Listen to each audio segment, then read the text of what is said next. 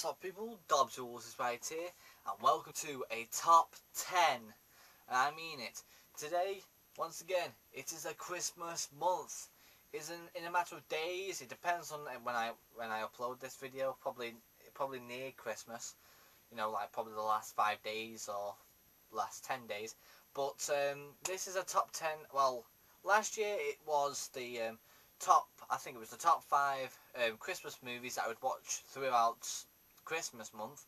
But now I had to think very hard on what was this top 10 going to be, and I thought of what was my top 10 Christmas presents that I got.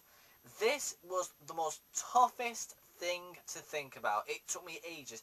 I had this prepped up for around about November. It was a hard one to think about because I am 18. I've had 18 Christmases, 18 years of presents. There have been countless things that I've been so happy.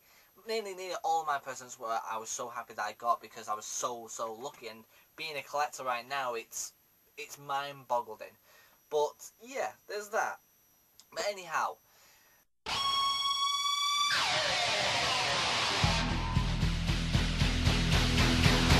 number 10 is the original Game Boy. The Game Boy, how can I really say it?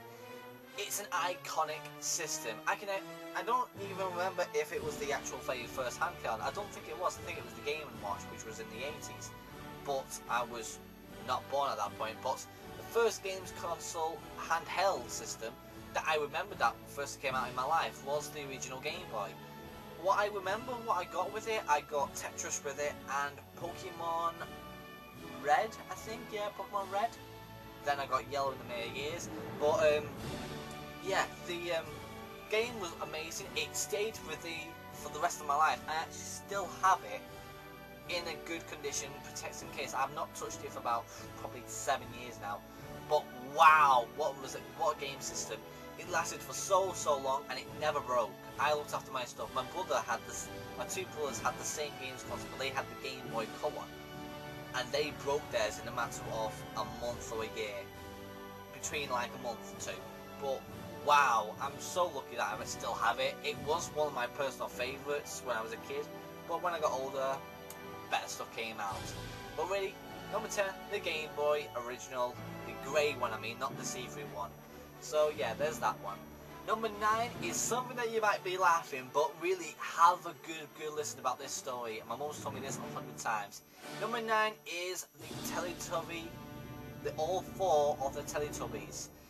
When I was a little kid, I watched one show and one show only, and that was the Teletubbies. The Teletubbies were a big, massive thing when I was a baby, and I still remember the characters. It was Tinky Winky, Dipsy, Lala, and Po, and the Nunu and the Sun Baby and all that lot, and that little tiny hill and all that lot, drinking, eating tummy custard. But yeah, the story was when it first came out, they were huge. It was a big thing for kids, and when they noticed that they were bringing out it was limited edition, 4 of the original Teletubby toys. They were the dolls. They were stuffed, you know, like full of fluff and everything. But the only packaging it was a cardboard background. That was it, with a bit of what do you call it? The zip lining stuff, whatever it is that you get in wrestling figures now. But when my mum bought them, they only cost about £40 each. Somebody asked her before she bought them to say, "I'll give you £1,000 for them all," and that's it. She refused, and I'm happy that she did.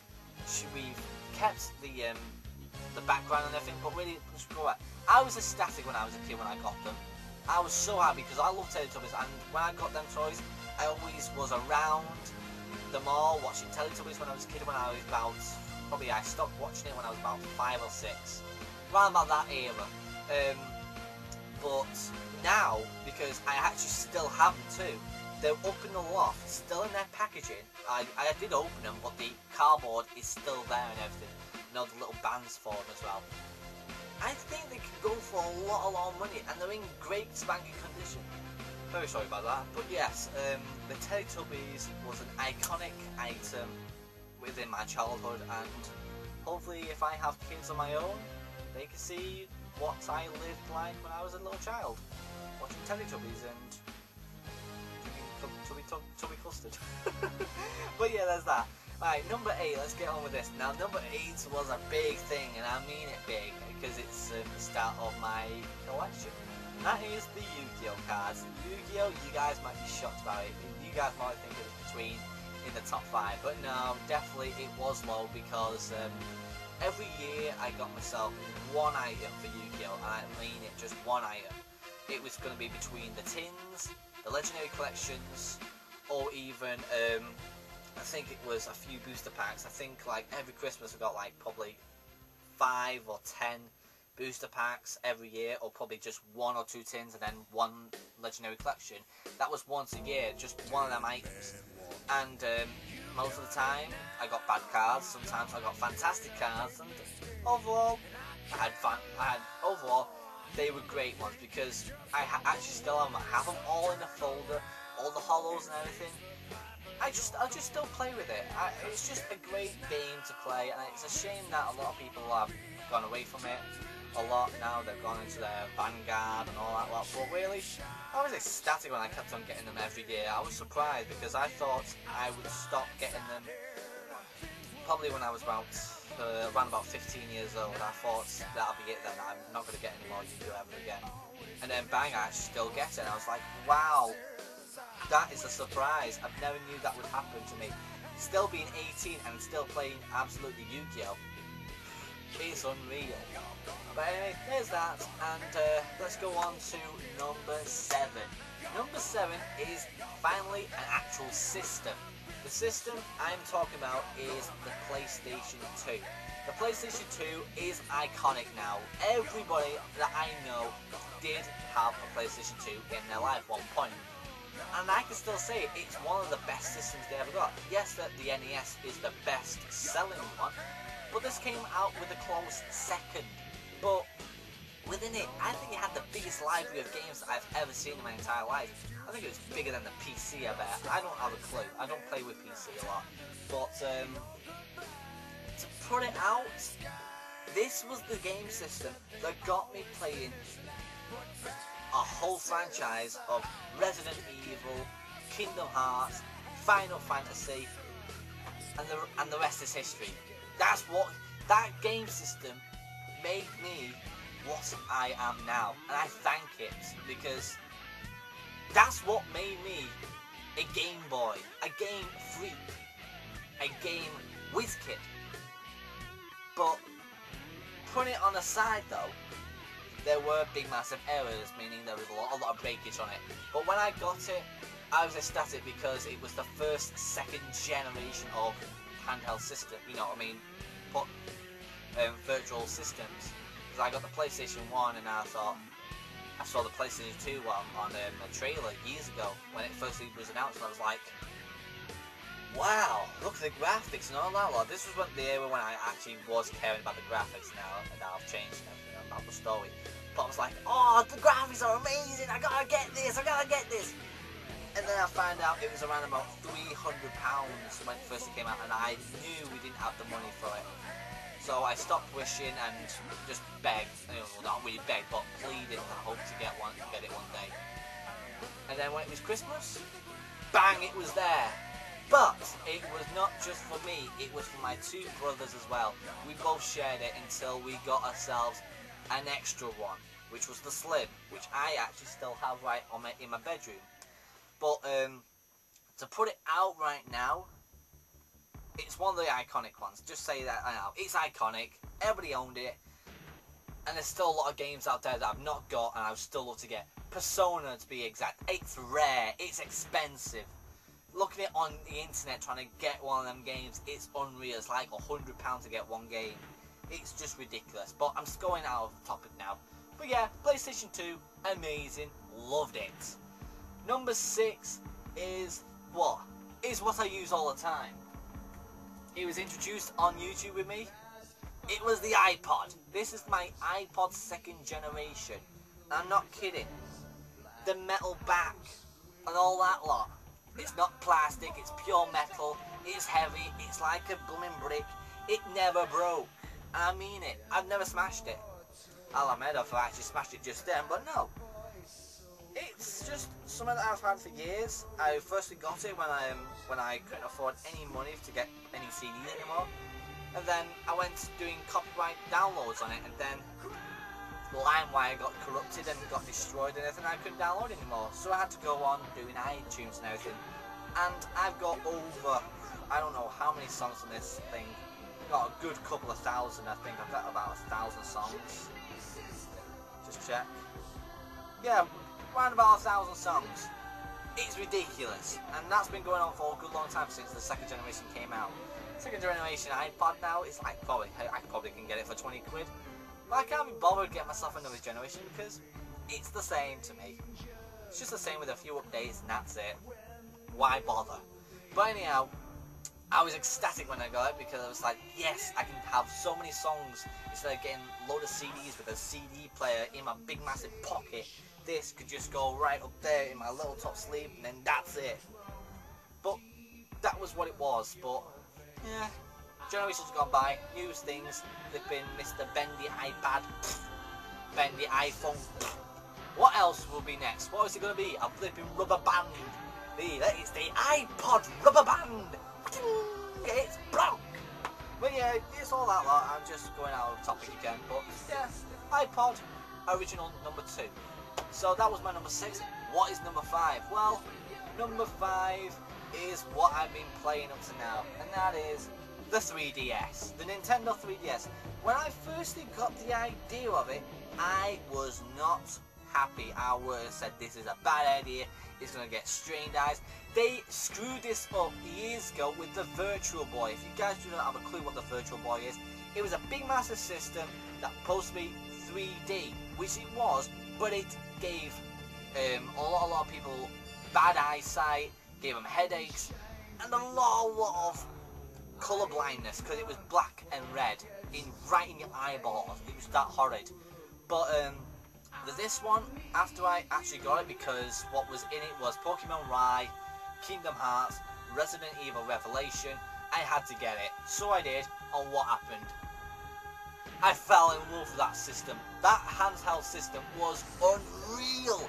And I'm still playing it because I'm playing Pokemon Omega Ruby, and holy god, in 3D, it's unreal. I mean it, it's really good. If you guys don't have a 3DS, just get yourself a 2DS. I don't know if the 2DS actually has 3D, but I don't have a clue. Definitely buy one. They're extremely cheap now, and just play. Just play, and believe me, it's amazing. I love it.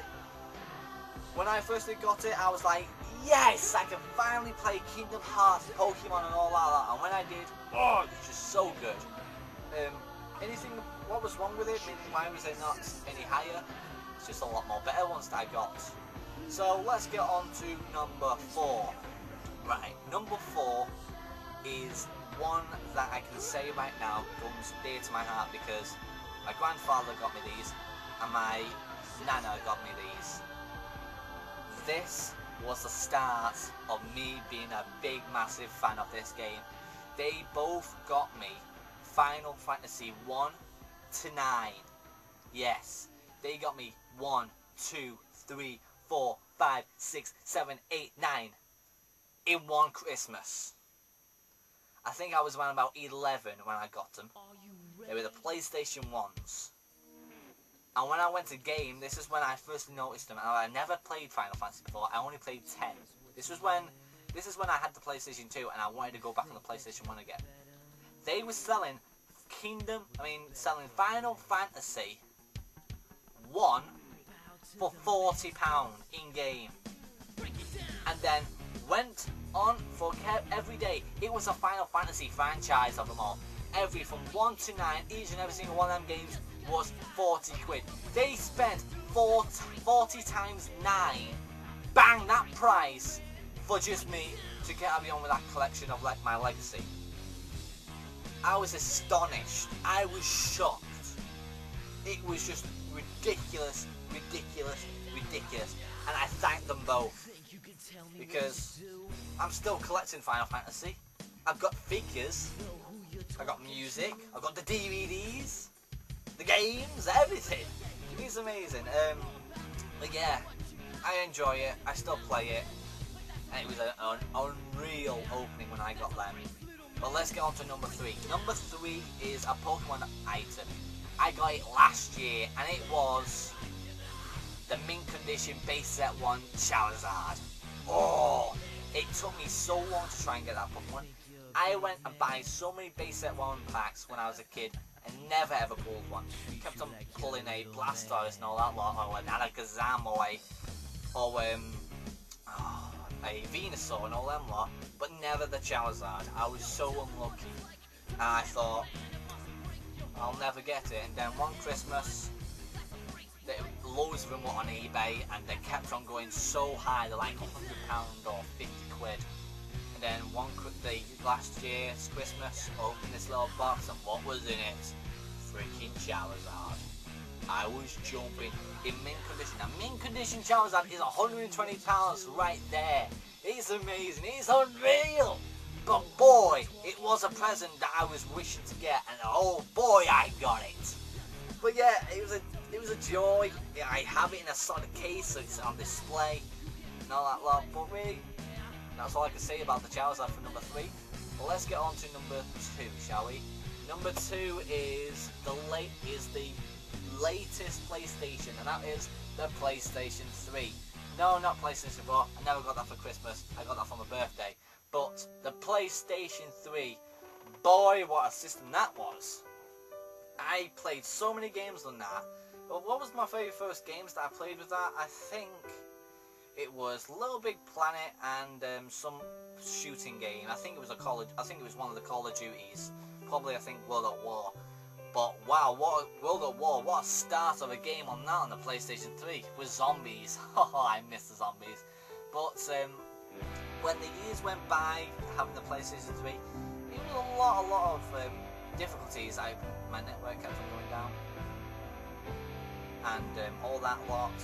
But I do miss that system. I do have it. I haven't played it yet. I haven't played it for a while since I've been playing PS4. I've been playing Destiny and everything. But yeah, I'll want to get back on it soon. I will be when Kingdom Hearts 2.5 comes out. So yeah, I can't wait for that. But yeah, that's what I can really say about the PS3. It's still it is old now, but you still get it in a good, reasonable price. And so many games are ridiculously cheap. I went to Game this morning, and they're selling hundreds of games for like less than £3. You can get them anywhere now. It's just ridiculous on how much money I spent, on what my parents spent, what my brothers spent, what my grandparents spent, what my friends spent on me on PlayStation 3 games. It's good been coming up to about 10 grand's worth, I bet. I don't have a clue. But it's ridiculous on the prices of it. But yeah, there's that. But so you guys might be thinking, what on earth is number 1? Number 1 is it's showing right in front of you. You can't see it, can you? Let me move a bit forward. And let me move to the side.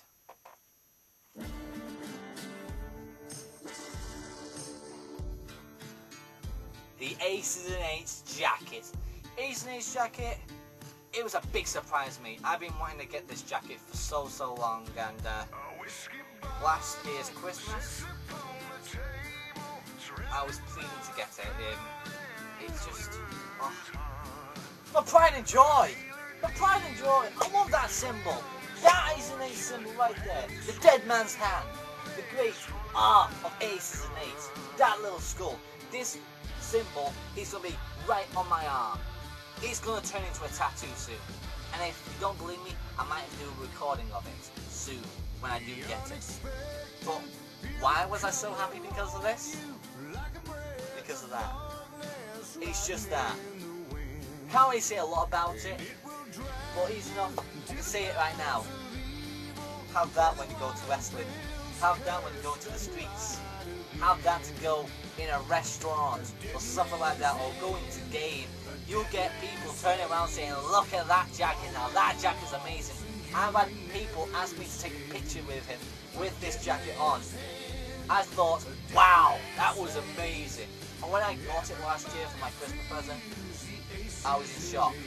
This here, this beats PlayStation 2, Game Boy, Charizard, Yu-Gi-Oh, Final Fantasy. It's a jacket. People always said that clothing is the worst item to get. This is a leather jacket, clothing. And I've always said to myself that clothing will never be a number one. Last year, it changed my life. And boy, it's one of the most awesome pieces of clothing that I own. And I wear it with pride. Because soon, it's going to be stuck on. Right there, people. Right there. This has been my top 10. And have a great Christmas, people. And please tell me, what would you like me to do, a top 10 or a top 5 on anything else? Please leave a comment down below. I would love you guys to tell me what were your favourite presents that you got when you were in at Christmas. And tell me on what should I do a top 10 or a top 5 about next time. So without further ado, hope you guys have a great Christmas. And I'll see you guys next time. Cheerio.